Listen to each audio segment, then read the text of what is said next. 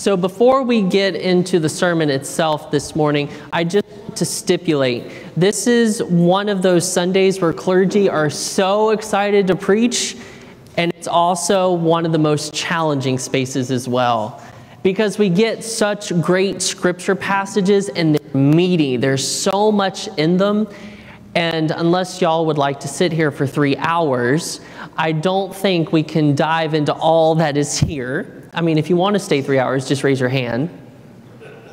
Well, all right, a couple people. That's what I thought. So what I want to stipulate the sermon with is that we're going to be focusing on just one bit of this. And you'll hear me touch on other pieces, but we won't dive into them. And I encourage you throughout your week to come back to this gospel reading and to sit with it and pray with it, read it, and see how the Spirit might lead you down some of those other paths.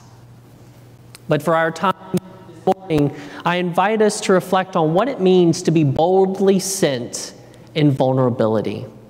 What it means to be boldly sent in vulnerability. Because in our gospel reading this morning and in our reading in Exodus, we see 4 distinct examples of how to live vulnerably in the world.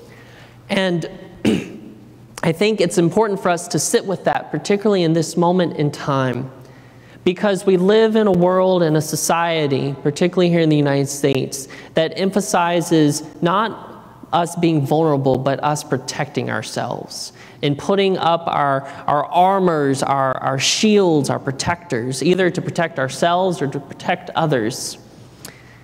And vulnerability is not really something that's seen as a strength or something that we're invited to do often. And yet, as followers of Jesus, we'll see that that's exactly what we are called to live as boldly vulnerable. So there's 4, like I said, there's 4 distinct ways that we see this played out in our readings today. And so we're going to start with the reading from Exodus, where we see the first 2. And I think this first instance we'll all relate to. And it's the Hebrew people in the passage of Exodus. They've recently come out of Egypt, they've been freed from slavery, and they've been chased by Pharaoh and Pharaoh's army, and they crossed this miraculous opening in this sea, and they were chased through it. And then once leaving Egypt and being chased by an army, they're then asked to march, to walk in the dead heat of the desert, and they have no water. And so it makes sense that the Hebrew people in this moment are grumbling and complaining, for they have nothing to drink and they are parched. And this isn't just an uncomfortable space. This is about life and death. Without that water, they die.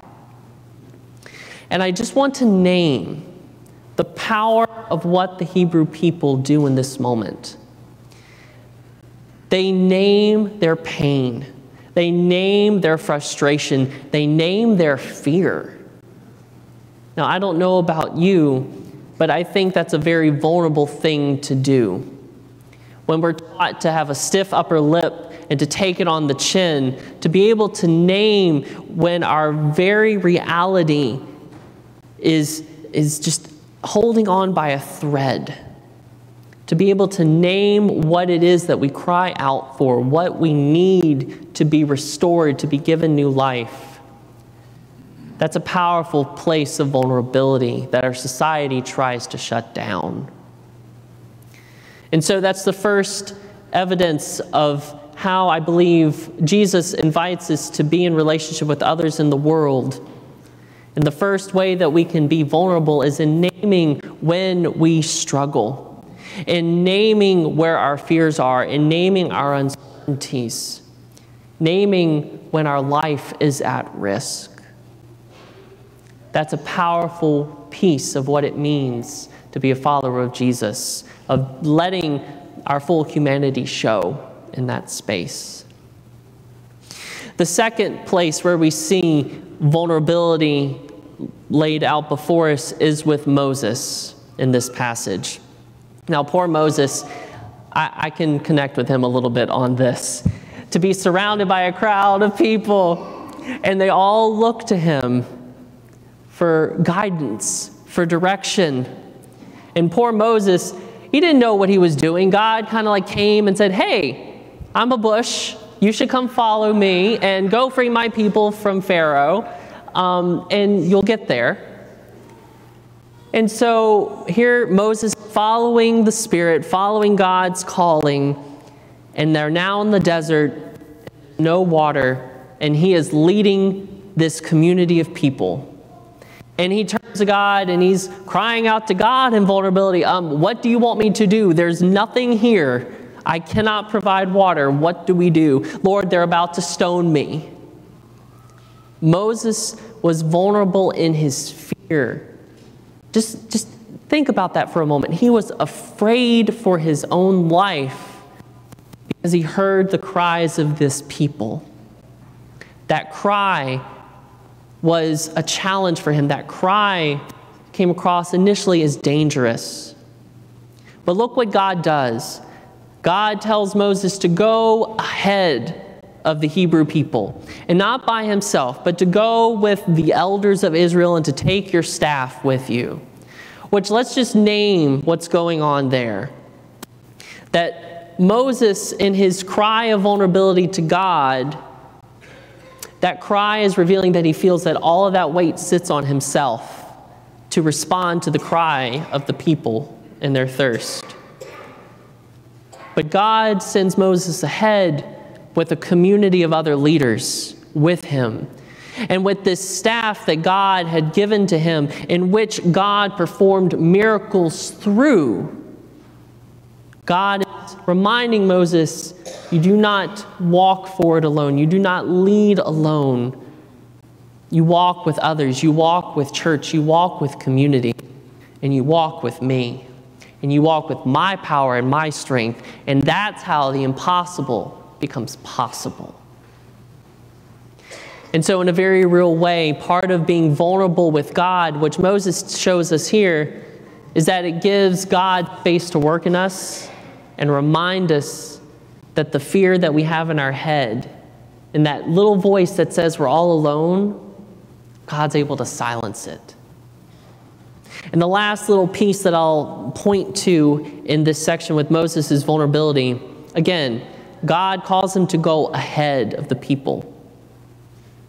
Now think back to that moment when Moses said, Lord, I think they might stone me. They might kill me. And God says, great, go stand in front of them in the most vulnerable spot you can be in. But this is what happens. When you stand in front of a person, it's uncomfortable. It can feel out of sorts, out of place. But when you're in front of someone, you can see their face. You can see their humanity reflected back to you. And in this space, Moses is able to see that that cry for this water isn't a condemnation of him and his life, but it's this longing for life for themselves. Moses is able to see their pain, to see their cry, and to respond to it with love and compassion and faith through the community that God has given Moses to walk with and the strength that God imbues in him. So sometimes the way that we embody our vulnerability is stepping into spaces that are uncomfortable for us, spaces that we might fear, and yet it's in opening ourselves up in those moments that we can see the humanity of the person right in front of us, and it changes us and how we respond to that cry. The third and the fourth instance of vulnerability I want to draw to our attention are in the Gospels, or in the Gospel reading from John, which we all know how long it is, which means there's a lot in there. So let me just give a quick historical background just to ground this a little bit for us. In this passage, we have this interaction between a Samaritan woman and Jesus. And what we need to understand that this relationship between Israel and Samaria is very fraught. They didn't like each other. They bickered a lot. Think of members of your family that don't get along. That's Samaria and that's Israel. And there's several theories as to how that history comes about, but the most prevalent one, it connects back to when the Hebrew people first come into the land of Canaan, and there are all these other different groups that are living there, and they have their own religious practices that, through the eyes of God and the covenant God has made with the people of Israel, it's idolatrous. And so God commands the Hebrew people to stay married within their family, to keep the faith, to nurture that light. And part of that was by compelling some priests in the temple who had intermixed into these cultural religious backgrounds to leave those families behind. Some did, and some didn't. And those that didn't, we get this development of the land of Samaria, this deep connection with the Jewish faith, but is also different. There's tension here. And so I just share that background, no matter how we would put our thoughts and opinions on that, that in this day and age in which this gospel is written, in this history, the orientation of one's relationship with God was extremely important. And that's why this tension. And so when we come to this space where Jesus meets this woman by a well, it's a very miraculous event that it's happening. Jews and Samaritans didn't interact with one another at all. And yet, here we have Jesus speaking to a Samaritan who is also a stranger, who also happens to be a woman, which we've explored and discussed this before, how in this time period, in such a patriarchal society, the place of women were in lesser places and lower down than the voice and the leadership of men. And so for Jesus and this woman to be talking is disconnecting every single thing that would have seemed normal. Jesus has disrupted, this Samaritan woman has disrupted all of these notions of what is dignified to do in society, do in public. And it all happens around a well. Now, wells are good with water, right? They're life-giving. But this particular well is important because it was planted by Jacob. This was a sacred space in which he and God had interaction and deep relationship. It's where this well and its deep history comes from. And throughout the Hebrew scriptures, whenever we see moments and interactions at the well, these are liminal spaces where God comes into relationship with God's people. It is sacred space. So that's all the historical context and the grounding here. I want to look at the Samaritan woman.